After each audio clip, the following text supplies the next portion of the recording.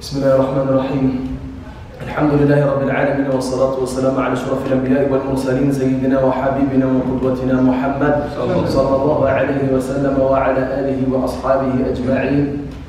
اللهم صل على سيدنا محمد وعلى آل سيدنا محمد صلاة تنجينا بها من جميع الأهوال والآفات وتقضي لنا بها جميع الحاجات وتطهرنا بها من جميع السيئات وترفعنا بها عندك أعلى الدرجات وتبلغنا بها أقصى الغايات من جميع الخيرات في الحياة وبعد الممات إنك على كل شيء قدير آمين يا رب العالمين وبعد.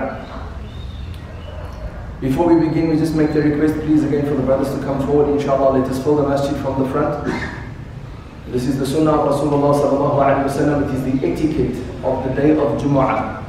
When we come to the masjid from the way, or rather from the methodology that was taught to us by the Prophet Muhammad sallallahu alayhi wa sallam, it is appropriate on the day of Jumu'ah and it is necessary that we fill the masjid from the front. When we come to the masjid, we must sit as close to the khatib, the imam, as possible. That is where the most reward lies. In this month of Ramadan, it is also something that we would like to capitalize on, is the maximum reward that we can get from Allah subhanahu wa ta'ala. So let us come forward, inshallah. We know some brothers are fasting, and we're all fasting, inshallah.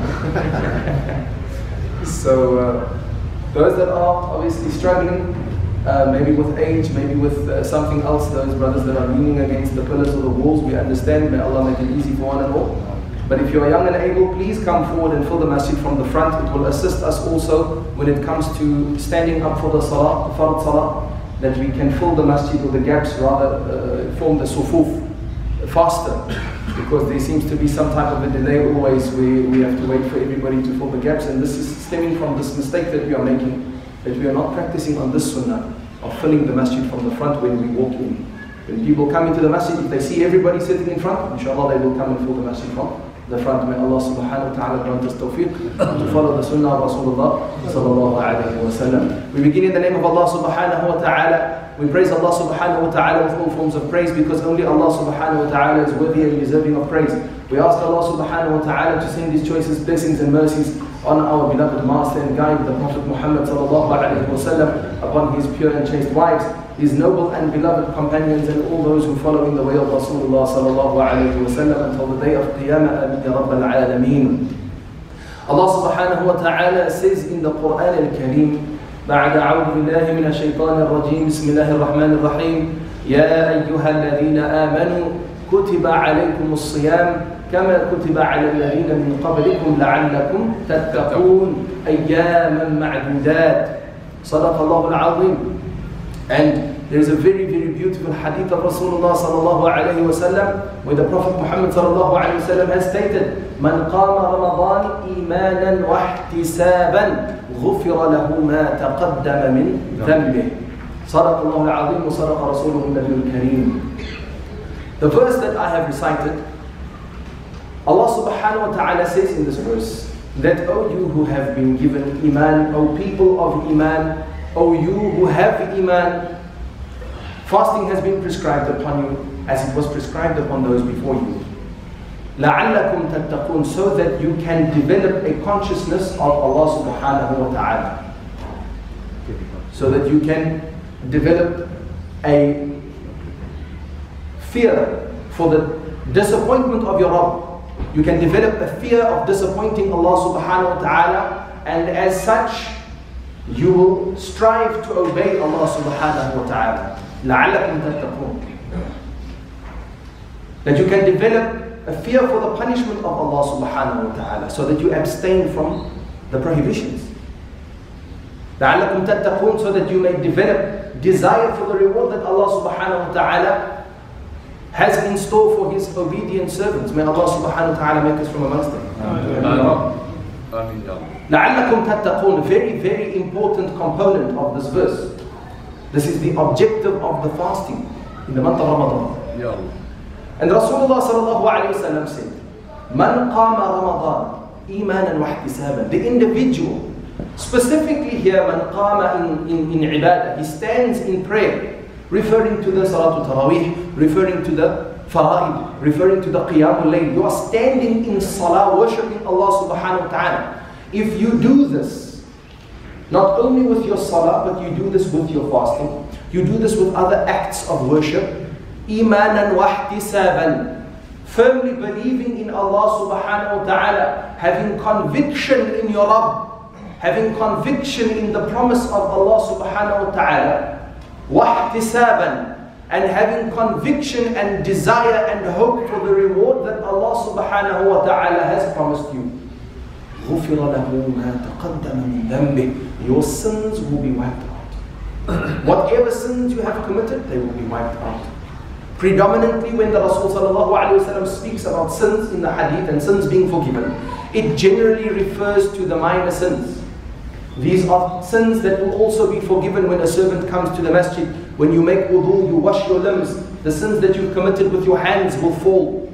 Allah will forgive your sins when you make your ablution. When you wash your face, the sins that you may have committed with your eyes and your ears. Allah forbid, the sins that you may have committed with your mouth, also consuming haram, whether it is in the form of actual food or money that you have earned in an impermissible way. May Allah subhanahu wa ta'ala save us. But these sins are forgiven, minor sins, etc.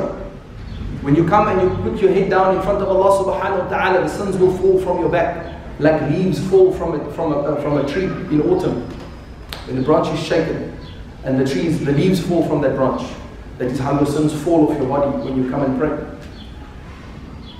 So غُفِرَ لَهُ مَا تَقَدَّمَ مِنْ ذَنْبِهِ generally speaks about the minor sins that a person may have committed. The kaba'ir, the major sins that a slave may have committed. Now obviously I gave the example with the riba, I'm just trying to give context. Major sins we all understand: aklu riba, uquq al-walidain, disobeying your parents, breaking family ties, consuming haram, etc. Zina, may Allah save us, may Allah save our youth. These kind of things require sincere tawbah from the servant. So even though a person may find himself in the month of Ramadan, there are many servants of Allah subhanahu wa ta'ala, Allah forbid, and may Allah protect us. There are many servants of Allah subhanahu wa ta'ala that find themselves in the month of Ramadan and they do not desist from these sins. They do not desist from the kaba'ir, the major sins. So these individuals are in big trouble. May Allah subhanahu wa ta'ala protect us and save us. May Allah guide those that are in error. So like this, we have hope that Allah subhanahu wa ta'ala will forgive our sins. 1/3 of the month of Ramadan has passed. 1/3 is gone. May Allah subhanahu wa ta'ala give us tawfiq to capitalize on what remains. The days of mercy, as they say, the first third of the month of Ramadan is the portion of mercy of Allah subhanahu wa ta'ala. It does not mean that there is no mercy in the portion that we are in now. This is not what it means. It means that Allah subhanahu wa ta'ala's quality of mercy is accentuated in those portions. But Allah subhanahu wa ta'ala still remains Arhamur Rahimin. So like this, if you find yourself in that position where you are in the month of Ramadan and you have not yet been able to rid yourself of sin, you still have a chance. Allah subhanahu wa ta'ala sets free people from the fire of Jahannam every single night in Ramadan. And on the last night of Ramadan, the equivalent that Allah subhanahu wa ta'ala has freed throughout the entire night, throughout the entire month, Allah subhanahu wa ta'ala sets them free on the last day. This is the mercy of Allah subhanahu wa ta'ala. People that were destined to burn in the fire of hell, Allah frees them, Allah forgives them. So let us take advantage of a Rabb who is Arhamur Rahimin, the most merciful, the most compassionate, the most loving, the most caring. And let us try and become those individuals that achieve this لَعَلَّكُمْ تَتَّقُونَ in this month. May this be the best Ramadan that we have. May this be the best Ramadan that we have in our life. May this be the Ramadan that changes us to be closer and more beloved to Allah subhanahu wa ta'ala. Ameen ya Rabbal Alameen. So this Marqam Ramadan gives us an indication that there is some effort that needs to be made. A person may find himself in the month. You can fast in the month of Ramadan, but you will not necessarily engage in activities of the ibadah in the month of Ramadan. You will be an individual that would have fulfilled the typical aspect of fasting, but you would have been deprived of the spiritual aspect of fasting. The physical part, you would have fasted it. You may have ticked that box, but you would have deprived yourself of the spiritual benefit by not involving yourself in the acts of worship. So alhamdulillah, Allah subhanahu wa ta'ala multiplies the value of our acts of worship during blessed times, blessed places, and specifically in this month of Ramadan, Allah subhanahu wa ta'ala multiplies our salah specifically. The nafil salah that you perform is given the value of a fard salah. And the fard salah that you perform is given the value of 70 times its like.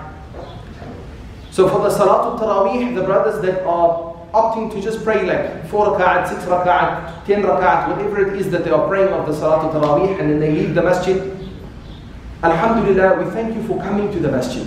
Thank you for standing in the masjid, for joining us. But you are depriving yourself. You are depriving yourself of reward.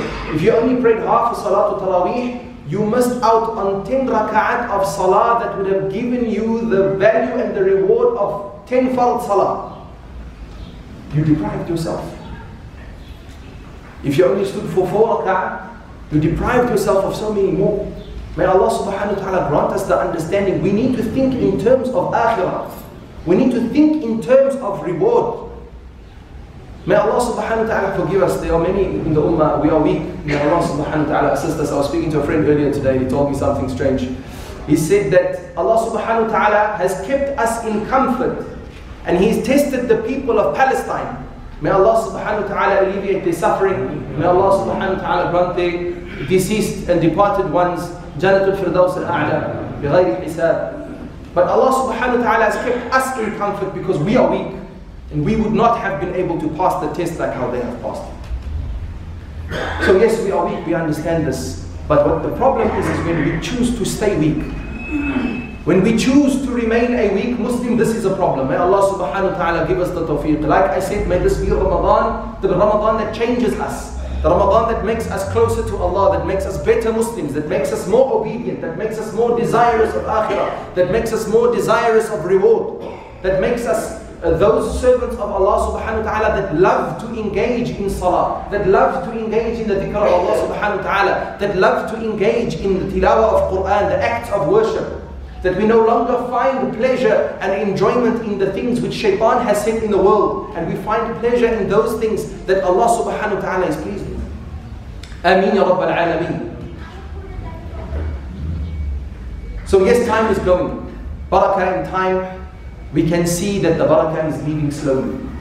A few years ago, Ramadan, alhamdulillah, we would have felt that there was a long period of time we had a very productive Ramadan. Today you wake up, you make suhoor, you go to work, you come home, it's already Maghrib. Time just goes.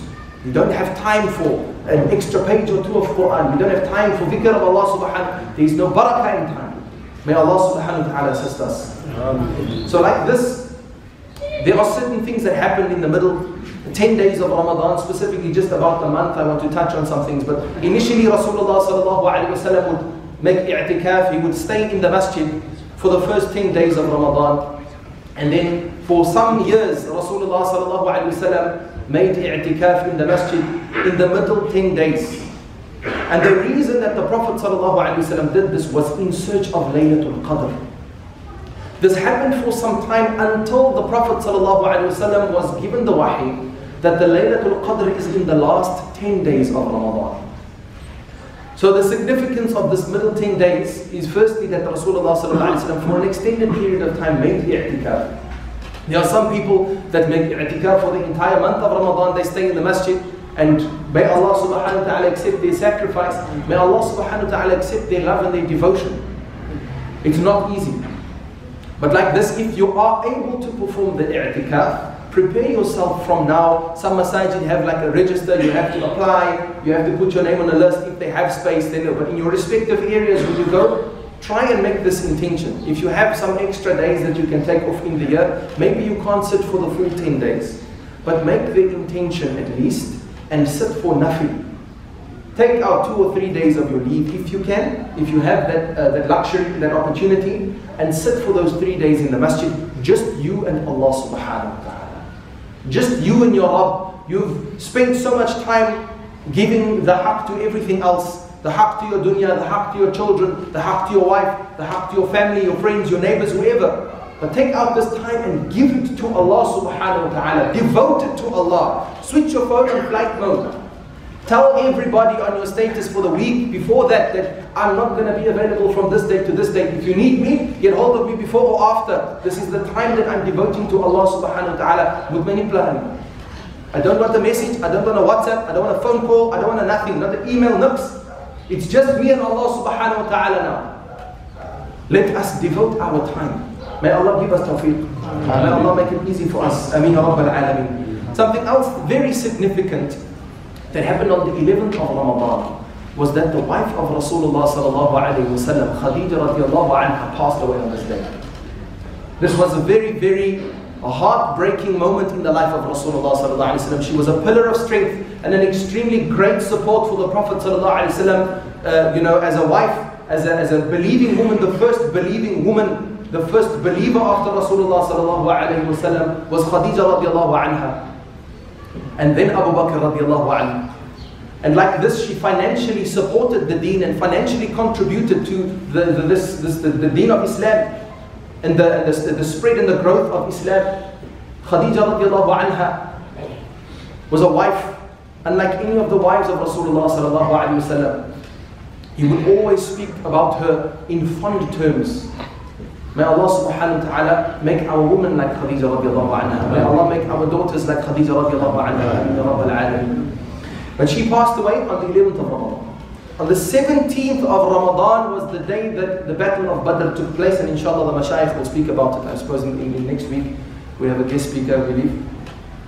But they will speak about it inshallah closer to the time. On the 17th of Ramadan, the Battle of Badr took place. An extremely decisive incident in the history of Islam.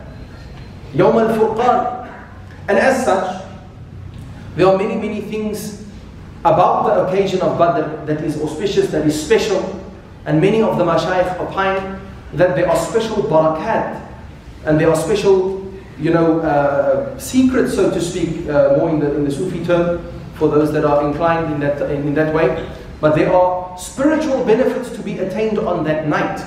Many of the scholars in their experience have achieved certain ranks with Allah subhanahu wa ta'ala, have derived certain spiritual benefits on that night, and every night of Ramadan for that matter, by spending that time in ibadah and speaking to Allah subhanahu wa ta'ala, pouring their heart out to Allah, connecting with Allah, remembering Allah subhanahu wa ta'ala, reading the kalam of Allah subhanahu wa ta'ala, engaging in worship and prostrating to Allah subhanahu wa ta'ala. May Allah give us the tawfiq inshallah to spend these nights in the worship of Allah subhanahu wa ta'ala.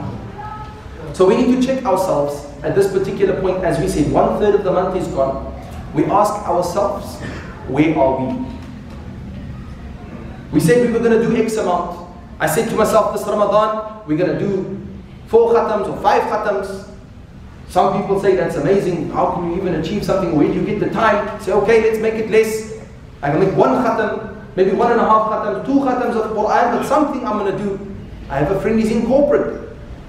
Some people don't have time in the corporate field, they work late, even in Ramadan. May Allah make it easy for the brothers and the sisters. But he said to me, if there's one thing that I'm going to try and do this Ramadan, maybe I'm not going to be able to perform the whole Taraweeh because by that time my brain is not functioning and I'm super tired and I need to sleep and I need to get to work the next day, etc. But one thing that I'm not going to let slide or let pass this Ramadan for myself, a milestone that I need to achieve, I'm not going to recite anything less than 1 juz of Quran a day. Even if I don't do anything else for the month, but I'm going to do this for Allah subhanahu wa ta'ala. We never know what action it is that we do, the sincerity that we do it with, the passion that we do it with. We never know which action of ours is the one that Allah subhanahu wa ta'ala accepts and is the one that will take us to Jannah. So let us understand this. Maybe you can't do everything else, but there is one thing that you can do. So if you can do that one thing, do it properly. Do it well. Do it with sincerity. Do it with passion. Do it with love. Do it for the pleasure of Allah subhanahu wa ta'ala. Keep it between you and Allah subhanahu wa ta'ala as a treasure for the day of Qiyamah. Forget about it even, so that Allah subhanahu wa ta'ala can surprise you with it on the day of Qiyamah and say, this is your ticket to Jannah. You forgot about it, but I don't forget. Allah does not forget. So like this, what have I achieved? Maybe I sit out, maybe I had some goals that I wrote down. I'm going to achieve this. I'm going to do so amount of dhikr every day. I'm going to do X amount of la ilaha illallah. I'm going to do so much istighfar. I'm going to read half a juz of Quran, maybe 1 juz, 3 juz, however many ajza I can manage. I'm going to read so much nafil salah. I'm going to get up for tahajjud. I'm going to do. How many of those things did we actually achieve?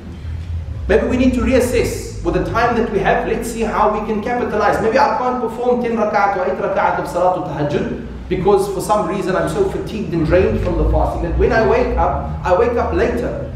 I oversleep maybe half an hour. So the time that I wanted to spend in ibadah, I can't because now I've got to do the suhoor and get to the masjid. I can't fit everything into that time. So cut it shorter. If you don't have the time, you don't have to read long rak'at of salah. Suffice on the fard aspects of that salah, it's nothing. And at least get a valid salah in. So in 3 or 4 minutes, maybe you can do 4 rak'at of tahajjud and you still have 20 odd minutes for suhoor, which I believe is inshallah sufficient for us to eat something and drink something before we can make our way to the masjid for the Salat al-Fajr, bismillah. So like this, let us reassess what we want to achieve and see how we can accommodate these things for ourselves to still get that spiritual sustenance from this month so that we can feed our ruh and get this لَعَلَّكُمْ تَتَّقُونَ بِإِذْنِ اللَّهِ تَعَالَى.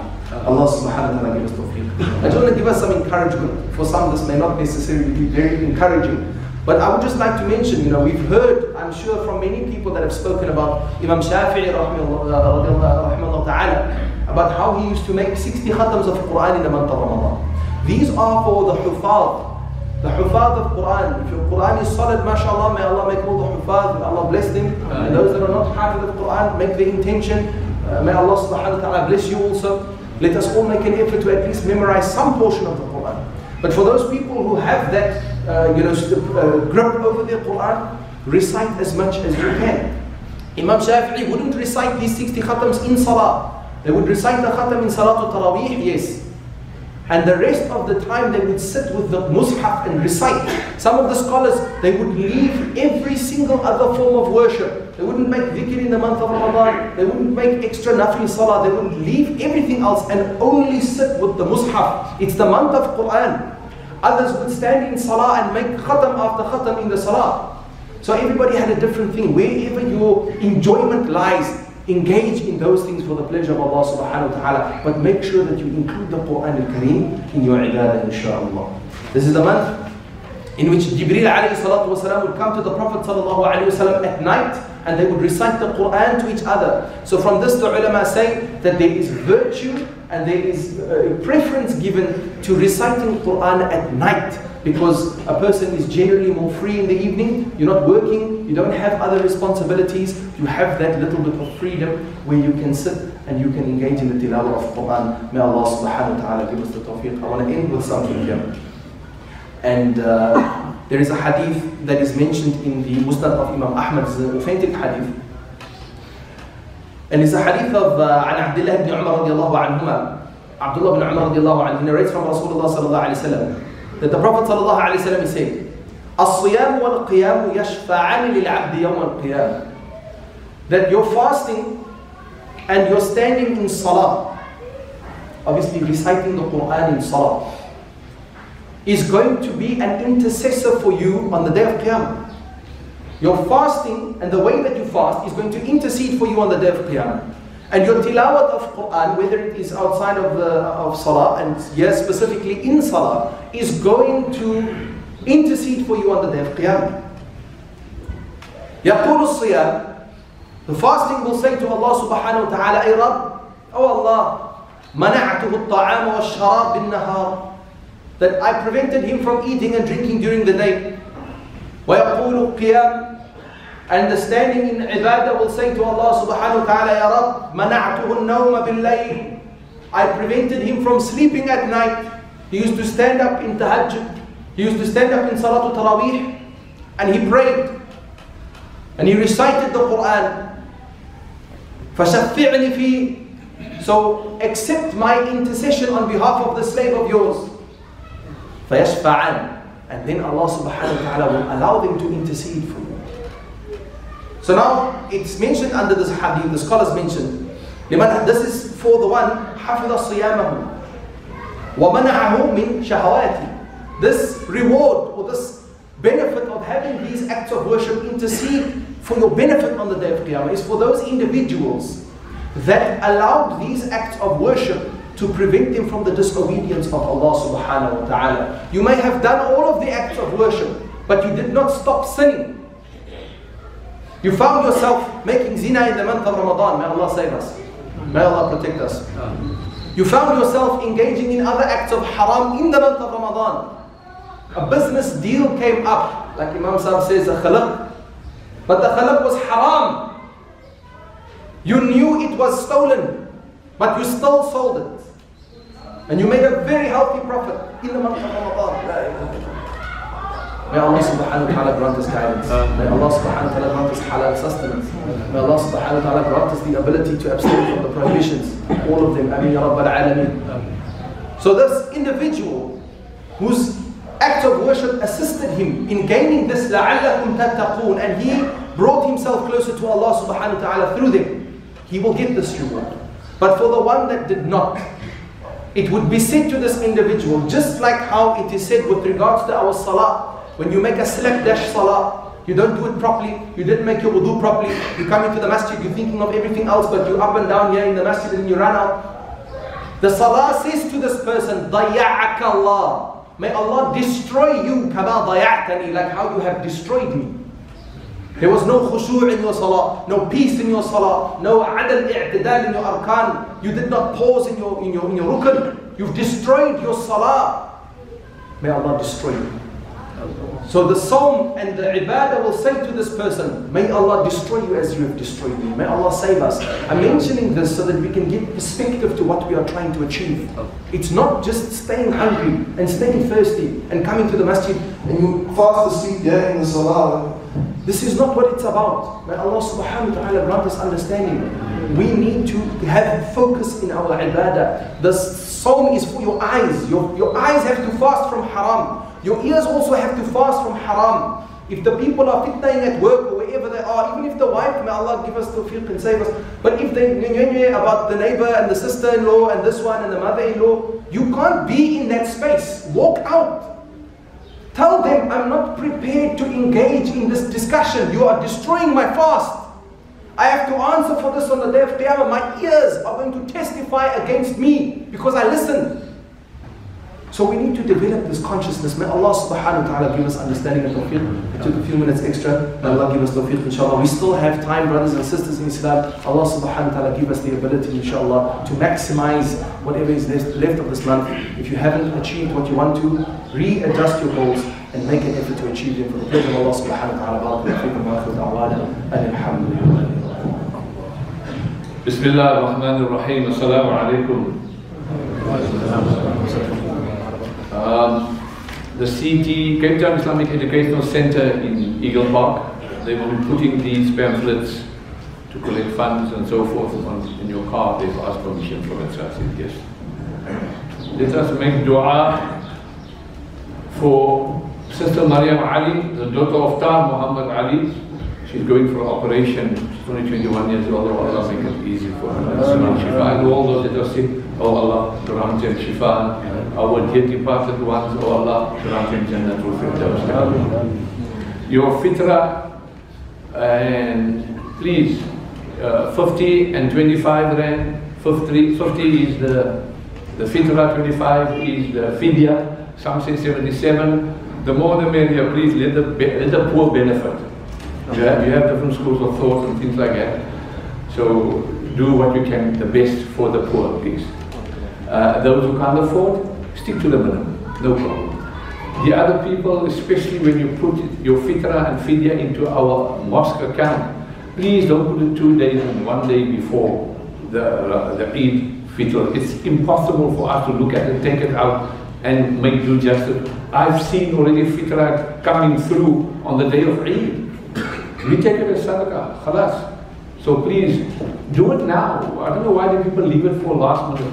So please, and we also appreciate greatly every month, whenever you do your EFTs into the masjid account, Allah bless it with manyfold for you, Ya Rabbi. And please look at our running expenses of this masjid. We would appreciate it if you keep on doing it, whether it's EFT or whether you give me your cash. Thank you so much. Allah bless you for all that. Jazakumullah.